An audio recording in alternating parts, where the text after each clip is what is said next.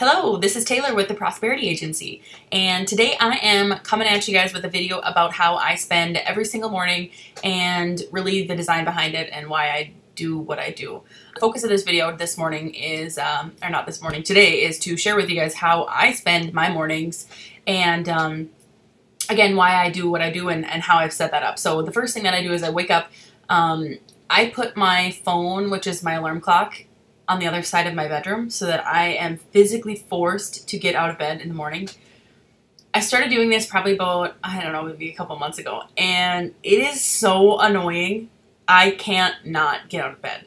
So I urge all of you to do to do that. It sounds so weird when I say it out loud, but if you want to get your butt out of bed, you got to get your alarm clock on the other side of where you're at. Otherwise, you're just going to roll over and you're going to have really great intentions, because I know we all have really great intentions of getting up early, getting up on time.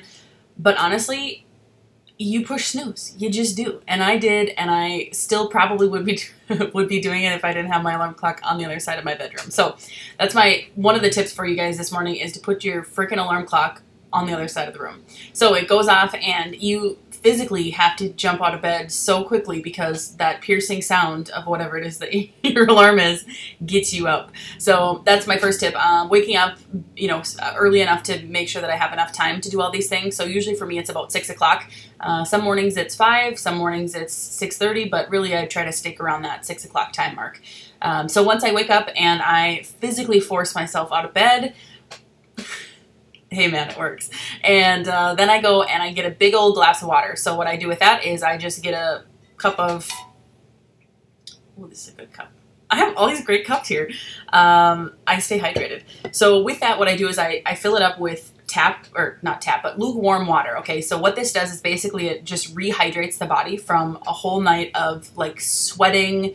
And, you just don't know really what happens when you go to sleep, but you wake up and you're groggy. And so the water helps, re-lubricate all the joints and the muscles and really gets you, gets you rehydrated. So your body needs that. And so I fill that bad boy up and I drink it.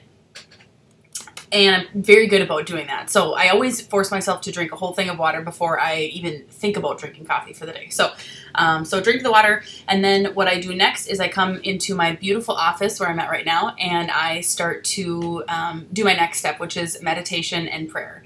And so what I do for this is I basically just clear my thoughts and make sure that my body is, that I'm in tune with my body of what's going on, as well as with my mind and my mindset for the day. And just being grateful for what I have. So this is a great tool for everybody. It doesn't have to be in the morning, but it's a great thing to do sometime throughout the day, or, obviously multiple times throughout the day. So again, what I do is I've done quite a bit of research on just disconnecting your thoughts and your thoughts from your body and your physical self. So this is kind of an interesting realm. And once you kind of dive into it a little bit, you kind of get really into it. So I'm into it, which is great. And so that's what I've been doing, is spending time disconnecting myself and making sure that my body and mind are healing. And I really think that, the same energy and the same spirit and the same, source energy that, that created us can also heal us. And that is all within every single one of us. And so that's what I try to do, is I just, summon that power within me and make sure that I'm getting it back, my body back to being healed and restored. So that's one of the things that I do right away. Again, I do it because my mind is really quiet. So, right when I wake up, I don't really have a lot of thoughts, excuse me, other than to wake up and drink water. So quiet thoughts, and I just continue those quiet thoughts and prayer and meditation. So that's my next step. What I do next is I do some visualization. So what we end up doing is our brain creates what we're thinking about, whether you realize it or want to realize it or not. It truly is, and I've seen it so many times through personal experiences of what this looks like. So what I do is I visualize what I want my day to look like, and what I want to get accomplished, and what I want to, do to help impact others. And really what I like to, focus in on is that visualization of what Taylor is going to be like in the future. So whether that's in 5 years, in 10 years, however long in the future that is, I want to get as much detail in as I possibly can. So I want to think about, waking up in a new, beautiful home, what that would feel like to have a master suite with a gorgeous bathroom, just all these little details is really what I want my brain to focus on, because that's what's going to help fuel me throughout the day, to help me kick myself back into gear, right? So that's really what visualization helps me to do, as well as, you know, again, your brain is telling you what you want to do. So one of the quotes that I have on my computer here is, reality is created by the mind. We can change our reality by changing our mind. And Plato said that. And I mean, that's so true. And that's, you know, that was true, I don't know, thousands of years ago and hundreds of years ago. It's still true today, okay, people? That's all that matters. So that's my next thing that I do is I visualize. Excuse me, my next piece that I do is I do affirmation. So out loud, I do affirmation. So if nobody's going to tell me that I'm having a great day, that I'm going to have a great day, I'm going to tell myself. And so what I do is I have a list that I say all these nice, wonderful, beautiful things about me. And you know what? Once I start saying these, I start to believe them. And that's really what I want to have happen for the day. I want that mojo. I want that feeling back in me so that I can start my day off with the right foot moving forward.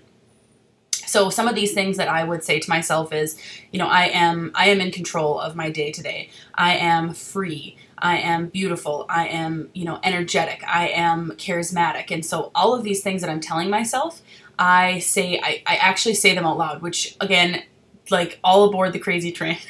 But I really like it because, again, like I said, if nobody else is rooting for you in this world, you need to root for yourself.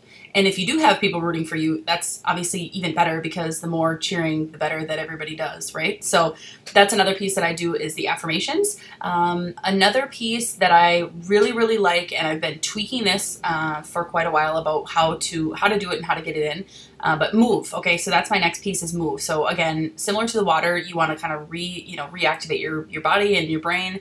And so with moving, you know, you also do that, obviously. So you want to stretch out those, you know, those achy bones and muscles and joints and things like that. And I've tried a couple different things with this, and I think what my favorite thing to do is actually just to go to the gym right away in the morning. And I haven't been super consistent on that, so I need to work on getting that into place if that's what I want to do. And what that allows me to do, again, is it gets my workout in for the day, so I don't have to worry about it for the rest of the, you know, for the rest of the day. And again, it just jumpstarts your body and brain into, you know, into high performance. And so that's what I really like about, you know, moving and just getting yourself centered.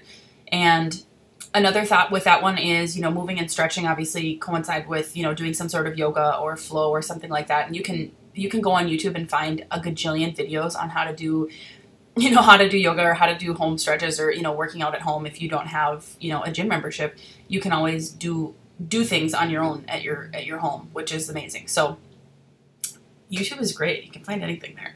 So that would be my next piece. And then what I do next is I do what I call is learn. Pretty self-explanatory. So I spend about 10 to 15 minutes either on reading a chapter in a physical book that I have, watching a new YouTube video on something that I haven't, you know, not necessarily read up on or watched up on, I guess I should say. So that would be another piece to my puzzle is learning. And what I do throughout the day is I actually listen to Audible all day, every day when I'm in my vehicle. So I just put on, you know, obviously the latest book that I'm reading or listening to. I don't really know how to explain that. But anyways, yeah, so reading on Audible obviously throughout the day. But what I want to do is in the morning, I want to have a new bit of information in front of me so that it can continue to fuel me throughout the day. And whoever said you couldn't read more than, you know, a couple books at a time? You know, you're capable. So that would be the next thing that I do. And then the last thing that I do, which is my absolute favorite, and I've actually been doing this last one for the last 2 years, maybe 2 to 3 years. And so what I do, and actually this is inspired by Grant Cardone, which I'm sure a lot of you guys have heard of him, but what he does every morning, and this is really what kickstarted me into it, is he writes a whole sheet of paper every morning of what he wants his life to look like and what he's grateful for and visualizing and things like that. So it's kind of a combination of all the things that I just talked about, you know, on a step-by-step basis. But again, so what I do is I just take this bad boy and I fill it up all the way top to bottom of, you know, what I want to do, what I want to have, what I want to be, and who I want to help, and how I can best do that. So that's really been powerful because, again, you're just getting yourself recentered back into why you're doing what you're doing, why you're working so hard, what, you know, really what motivates you. So I like to call that life right. And I know that there's a million other things you can call it. And throughout my whole process. So again, water, meditate, pray, visualization, affirmations, move, learn, and life right. So what I do is I call these are actually called my morning musts. So again, what I do with these is water, meditate, pray, visualization, affirmations, move, learn, and life right. And what I like to call all of these is my morning musts. So, you know, I must do them in the morning. And this is, you know, one of the things that Tony Robbins talks about is he says that you'll always live up to your expectations, not your wants, which, I mean, is so true. So, you know, if you're going to make yourself a promise, you want to make sure that you're sticking to that. So this has been a very long video. Thank you for watching the whole thing. I'm going to do extra videos, obviously, throughout time of, you know, different things pertaining to each of these little sections, you know, as I see fit and as I get, you know, inspired to do that. So I really appreciate the view, and I'm looking forward to seeing you guys again soon. And thanks again for all the subscribes and likes and views. And I hope you guys all have an amazing day. Thanks.